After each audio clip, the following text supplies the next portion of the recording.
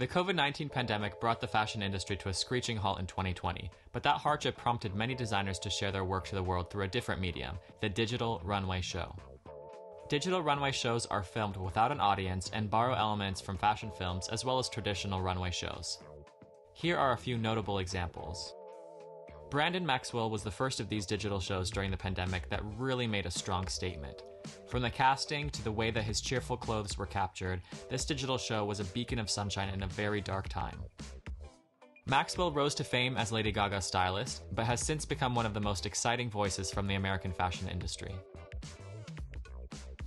In the last few years, under the creative direction of Anthony Vaccarello, Saint Laurent has been showing at the Trocadero in Paris with the Eiffel Tower as a backdrop. Without an audience, Saint Laurent pivoted and produced one of the most gorgeous shows in recent years. They took to the sand dunes of Gran Canaria and produced a runway show that looked like a Hollywood cinematic masterpiece. The men's fashion week that would have taken place in June 2020 was the first fashion week to be entirely cancelled, so many brands just released a lookbook. But a few months later, Dior debuted their fall collection. Those months of incubation produced a visually stunning exposition with the help of Thomas Vance, who created the colorful cosmic atmosphere. Prada's first digital show during the pandemic integrated seamlessly with their history of visual communication, feeling more like a campaign than a runway show.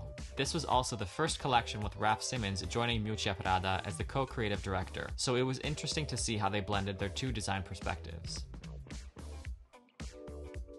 The most digital of these digital runway shows is brought to you by the innovation of GCDS.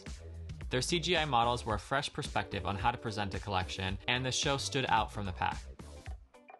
Although we are all waiting for the industry to return to some semblance of normalcy, digital shows have afforded us another outlet for creative expression.